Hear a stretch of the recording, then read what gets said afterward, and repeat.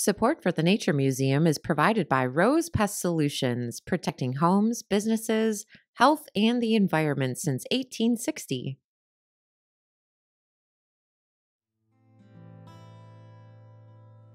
Hi everyone, I'm Dawn Roberts, Senior Director of Collections, and welcome to Curious by Nature. This week we're celebrating Founders Week, which is the anniversary of the founding of our institution, the Chicago Academy of Sciences.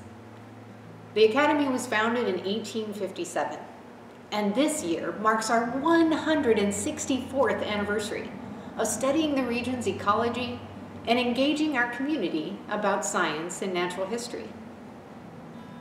This year, we're exploring entomology, the study of insects.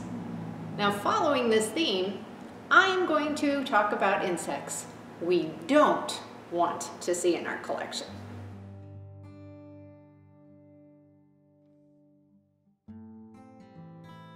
One of the main responsibilities for staff charged with oversight of a collection is preservation of the items in the collection. There are many things that can damage collections objects, such as light, dust and pollutants, physical damage, or big fluctuations in temperature and humidity. In the collections profession, we call these agents of deterioration. A natural history collection contains many types of specimens.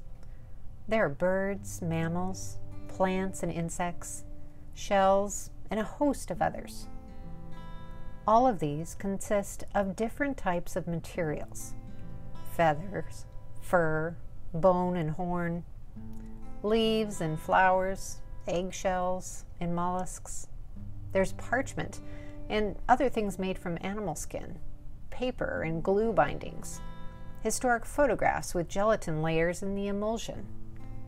Essentially, lots of different forms of protein. All of this amounts to a smorgasbord for hungry insects.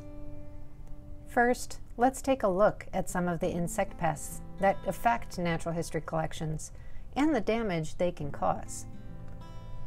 Dermestids are a group of beetles that target just about anything in a natural history collection. There are many species of beetles in the Dermestidae family, and they are fairly ubiquitous outdoors. In nature, they help recycle dead material back into the ecosystem.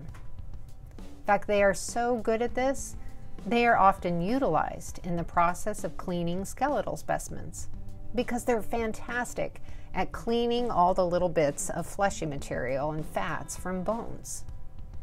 However, they are not a welcome presence amongst materials you're trying to preserve. Speaking of skeletal specimens, let's start with this snake skeleton. It's easy to see the skeleton, and then there's all this extra debris between the ribs and the vertebrae. That is called frass. It's basically insect poop.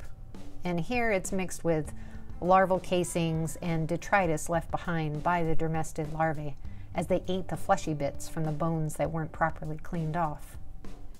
Insects love to eat dried insects. From my experience, it seems to be one of their favorites. An insect's exoskeleton is made up of proteins and chitin, which are highly nutritious for a hungry insect. Take a look at this elephant beetle specimen eaten by dermestids. Now, these are specimens that I keep in this state specifically for educational purposes, so they won't be cleaned any further. You can see all the holes in the beetle's body caused by dermestid larvae as they chewed through the specimen. There are still casings inside. The wings and horn even became detached. Clothing moths are another big concern for collections with textiles and skins, and this is definitely one that can impact people's personal items at home. This anorak was attacked by clothing moths a long time ago, and you can see all the holes left behind. This damage really can't be repaired, so we clean the items and stabilize them to prevent any further damage. Paper-based collections such as archives and libraries can be affected by insect pests too. For these types of collections, we watch out for silverfish, which like a more humid environment, sosids or book lice, and even some beetles and cockroaches. Most of the pests encountered in paper collections are targeting the adhesives in the book bindings or even the fabric and leather covers. Here is an example of paper eaten by insect pests. So how do museums prevent pest damage to collections? Many museums, including the Academy's Nature Museum, employ what is called integrated pest management.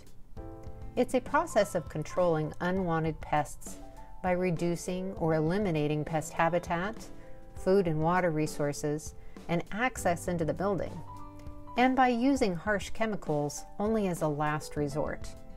Proper storage of items in the collection protects them from all kinds of damage and deterioration.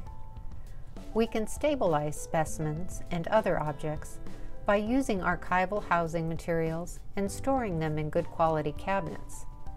But the initial preparation of a specimen can impact our ability to preserve things long term.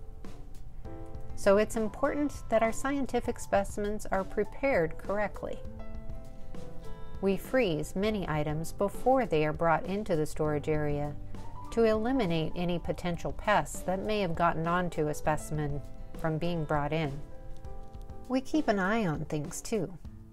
We regularly monitor sensitive areas for insect pests using sticky traps. These little paper houses have a sticky surface on the inside, and insects that walk over it get trapped. This allows us to identify the types of insects that are finding their way into storage areas and pinpoint any potential problems before they get too big. Preventing pests access into the museum building is a museum-wide effort. Every staff member at the Nature Museum helps keep the building clean and follows guidelines to prevent an infestation. Our collections department also sends out these fun flyers about different pest species to help inform the rest of the staff about pests that can damage collections and how they can help protect these fragile materials. Protecting and preserving museum collections is an ongoing effort for collection staff, and really the whole museum. You can use these same applications for preserving your items at home too, and keeping them safe from pests. Well, that's it for today. Thank you so much for tuning in. Check out our other videos for Founders Week, and be sure to leave any questions you have for us in the comments below. And subscribe so you never miss an episode. We'll see you here next time on Curious by Nature.